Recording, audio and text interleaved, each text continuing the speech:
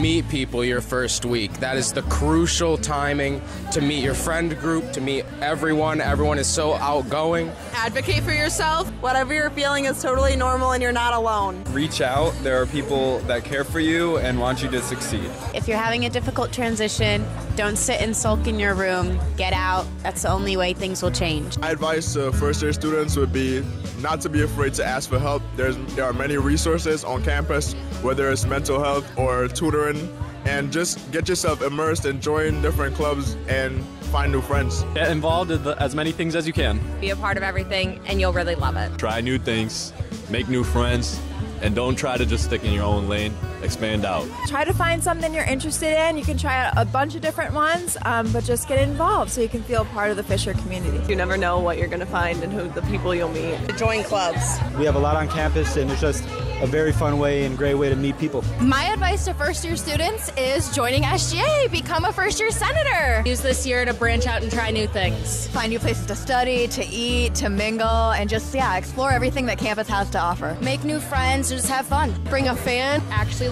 go to your orientation and go to events that are planned. I still have friends from my first year that I met during my first year orientation. Just know that you won't miss out on something that's meant for you. It's okay to do whatever you want to do, what makes you happy. Just be happy. My advice to first-year students is to enjoy every moment.